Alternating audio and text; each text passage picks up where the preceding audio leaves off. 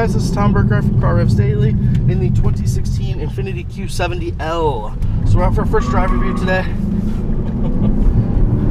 And I want to showcase this car's incredible speed, superb powertrain, and 0 to 60 sprints of 4.7 seconds.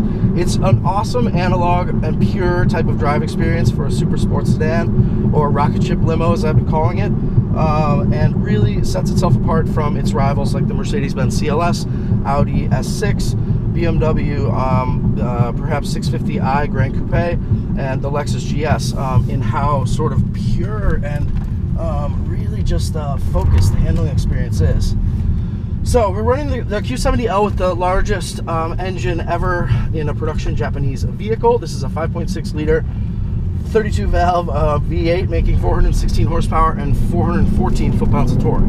So this engine really flies. It's a gem in the QX80 and also in the new Nissan Pathfinder. But it has its highest state of tune and up to 416 horsepower, 414 foot-pounds of torque in this INFINITI Q70. So what does that really deliver for drivers? A ton of performance and speed, basically. This car hauls ass, and does it really effortlessly.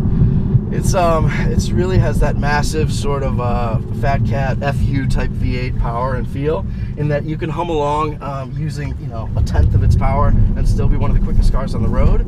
But when the need arises, I mean, this vehicle absolutely flies.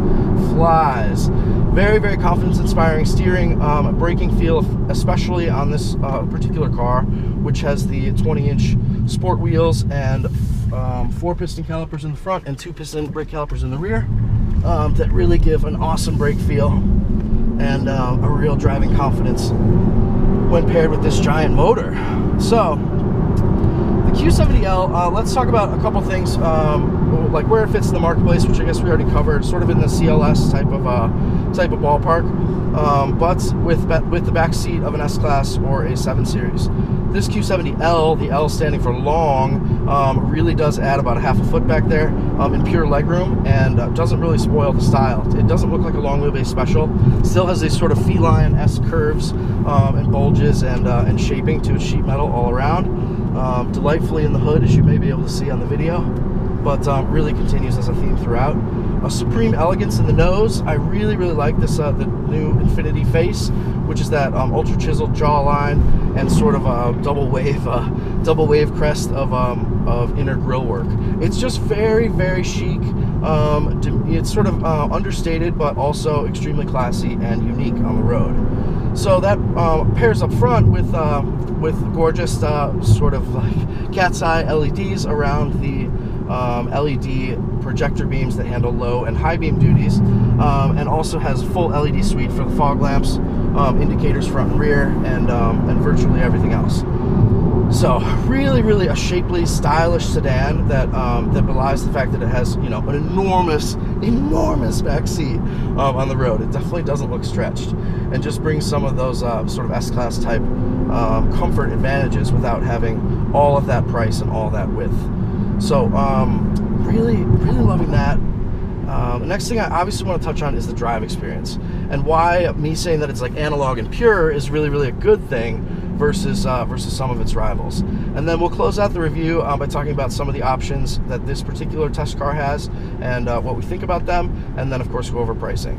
So Q70L really just nails the fundamentals so hard that it's impossible not to love its drive character. It is just an absolute a mile killer. It devours the miles in front of you with confidence. Really meaty steering, nice floor mounted throttle, and of course, as we mentioned, extremely active, extremely helpful braking power with synchro rev match as you are in braking mode, especially prominent in the sport drive mode that we're in. We have normal, sport, eco, and snow. Sport is going to be the most satisfying on roads like this, but snow and eco are helpful as well for their various, in other conditions. In traffic, the eco mode is actually really nice to smooth things out very nicely. And then normal, of course, just does it all and adapts dynamically to how you're driving. So that's all really good, but the thing that sets Infiniti apart versus like the S6, I'm thinking in particular, the BMW 650 Grand Coupe, and even the Lexus GS and GSF to a certain extent, is the way that this car just is so obedient and involves you so heavily in the drive experience. There's really no sense of sort of like being a passenger or taking part in some kind of like video game drive experience. I guess it's sort of a cliche, but it's not like that at all in the Q70L. You definitely are front and center to all the action, and there's not a huge amount of processing power keeping you away from the fun and sort of managing things on your behalf like the latest Germans do. You know, and that stuff can become really, really tedious. I mean, granted, like after 6 months with a BMW, you're going to learn like how its systems work and how to best use them to your advantage. But in general, they're always sort of very active, and you never really know what the limits of the car are versus what the computer has set the limits as for that particular day. It's just always sort of like a mystery black box. Whereas the Q70L is really just sort of fiercely loyal and ready to do whatever you want, whatever you ask of it, without too much second thought or second guessing of your motives. And that extends, you know, for the full drive experience, but really, really impacts the drive on hard throttle especially nicely. So it just becomes just a faithful, pure, a delightful car to flog along, or sort of just cruise along smoothly and silently. The second part of that coin is that the Infiniti Q70L really doesn't overwhelm its driver with befuddling technology and sort of beta tester status like Mercedes, Audi, and BMW definitely subject their highest dollar customers to. I mean, those systems, oh good, still recording. Those systems in the BMWs, I mean, it even starts with just the gear lever. I mean, it's just perplexing in a way that's not necessary and is really fairly unhelpful in the fact that after a few years in the 7 Series or S-Class, for example, that technology may or may not be adopted down the range.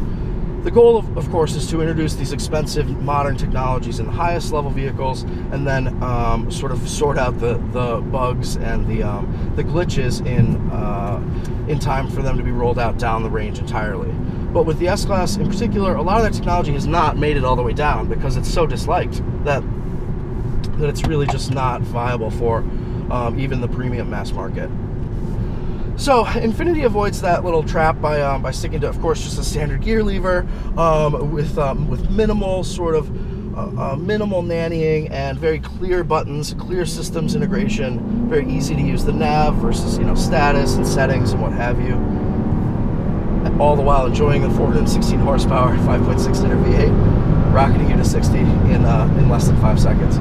4.7 to 4.8 seconds are the times for this vehicle to 60 miles an hour.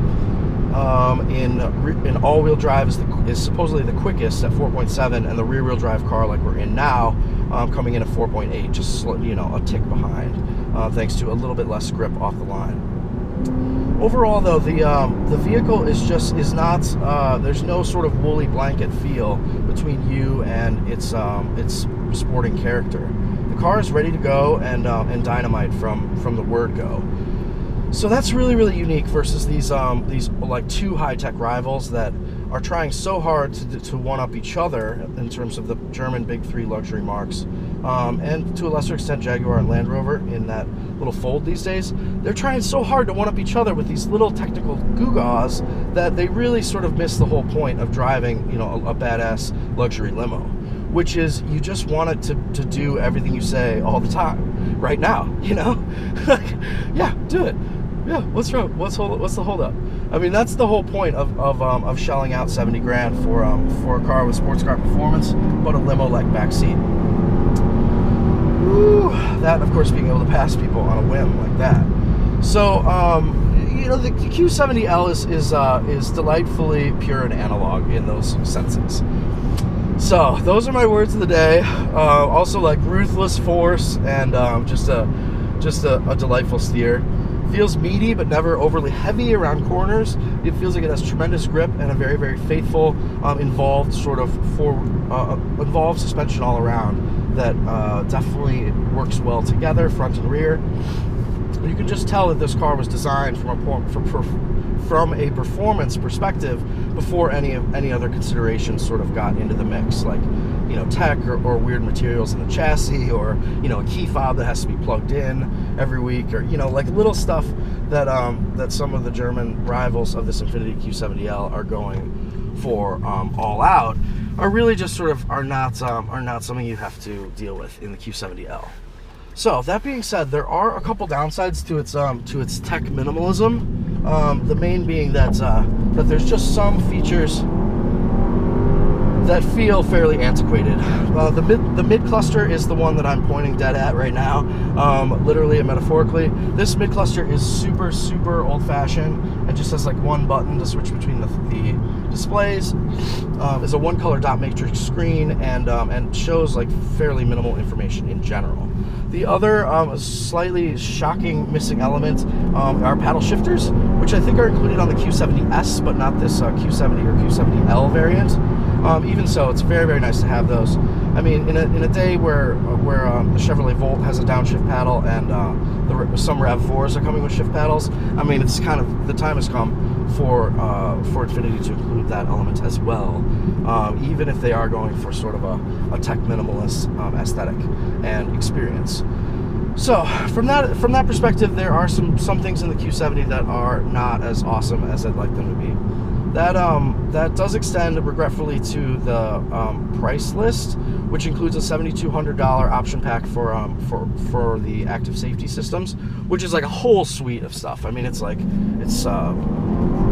better around view monitor, sonar at all four corners, adaptive cruise, lane keep assist, lane departure warning, forward collision alert, blind spot monitoring system, rear cross traffic alert. I mean, you name it, it almost has it on this car. The problem is the systems are not as great as they are on some rivals, even from mainstream brands these days. In terms of the lane keep assist, I mean, you're halfway in the other lane before it starts like oddly nudging you back into the lane where you'd want to be. Whereas for me to have confidence using a system like that, it's really got to pick up like right away. I mean, the moment you cross the lane line, it needs to be on it. Whereas this one just feels a little bit yestertech in its responsiveness. Also took a couple days to get the beeping to subside. This car loves to beep at you and remind you of various you know, of obstructions that it may see ahead, or you deviating from the lane path, pre-collision stuff. I mean, there's a lot of beeping and bonging going on. Luckily, you can turn the vast majority of it off, so that's pretty nice. But the main way to turn all of that off would be to skip the $7,000 tech package. I don't know, what is the actual name of this package? Deluxe technology package. Yeah, I would just skip it. I would skip it, and if you're going for the purest drive experience of a rocket ship limo, you don't need that stuff. And if anything, you may be happier without it. There are a couple omissions that you might miss, like the active forward lighting system, which shifts the projector balls around corners in kind of a nice and cool and helpful way. And then the 18 speaker stereo system upgrade from a standard 10 speaker Bose 2-channel audio system. So there's stuff that you might miss, but really I would just pocket that cash and you'll be a very happy camper. Pricing for the Q70L, now this is like one of the most loaded models in the range. So it starts from $64,500 before options, and then our test car with that $7,000 in tech stuff and remarkably great value of $1,100 sport 20-inch wheels and sport brakes, as well, and then like a $400 charge for illuminated sill plates is up to about $75,000 out the door. So superb machine, and definitely coming in $12,000–$15,000 less than the GSF, and a similar amount lower than the S6, about $25,000 less than the CLS with a comparable powertrain, and overall just going to be more affordable than some of those rivals. So that's all good, and that's all great for buyers who really want sort of just like they want it all. They want S-Class backseat, you know, M5 performance, and you know, LS 460 reliability, and smooth, quiet ride on the road. So you've really got a nice triple threat here in that regard. But the Q70L does leave some drivers wanting for, if they are going to have those tech solutions like the active cruise and stuff, you want the best one on the market, not one that was sort of frozen in you know, perhaps 2011 or something in its effectiveness. Like, it really jumps on the brakes in the active cruise, for example. It's just sort of, it's a little bit too nervous with the forward collision warnings. The lane keep assist, as mentioned, is really janky and not super confidence inspiring. And then you have just little things like the button fest here and the one color limited info mid cluster. But beyond that, I mean, it's really, really hard to fault the vehicle, because when you think of the buyer as somebody who is like maybe not a tech avoider, but certainly doesn't want to be an alpha or beta tester on these new technologies, which is certainly something that is not optional on any 7 Series. I mean, that's you. You're it. You're it. And whether it's sending data back to BMW or not is irrelevant, because you have to like live with or suffer through sort of the tech machinations of an everyday undercooked system. So the Infiniti definitely avoids that while keeping a lot of on-road panache, exceptional levels of refinement and comfort, and as we've seen, I mean, just ruthless sort of mind-bending acceleration and handling feel. I'm a huge fan. One thing I don't like, listen to this. So I've got the cooled seats on, which is great, but so I couldn't figure out why the car was growling all the time, and it's the climate control. The climate control is really, really loud. Even on its lowest fan setting, it's really loud and irritating. And I don't know if that's just the nature of the fans or the systems they're using. I've tried everything I can to make it stop growling. I even thought it was like perhaps a synthetic sound port to give the engine a little bit more of a sporting character.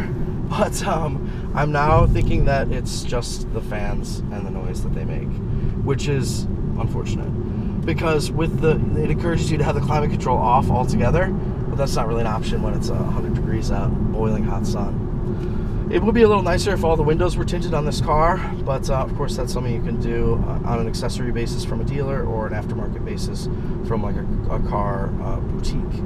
But in general, if those are the biggest gripes you can find about a car, it's a pretty good car, and this one certainly is. Awesome seats, great drive position, enormous back seat, ferocious power, awesome 7-speed automatic.